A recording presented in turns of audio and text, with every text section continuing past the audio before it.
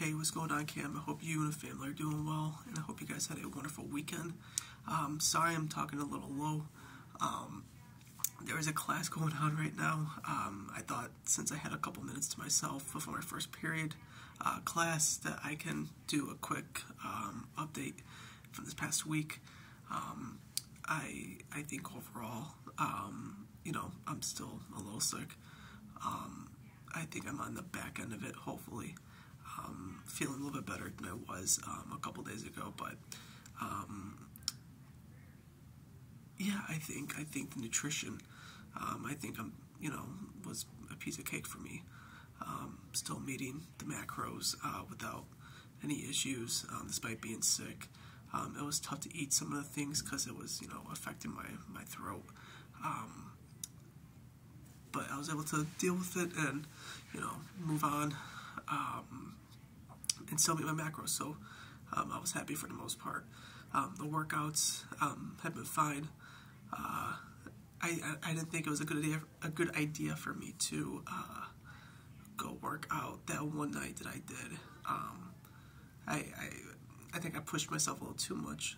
Just getting out of bed, I just wasn't mentally or physically ready for the workout, and as a result, I kind of puked at the end of the workout. I don't know if that was from me being sick from the workout. I don't know, but I just felt the urge to work out, so that's why I went anyway.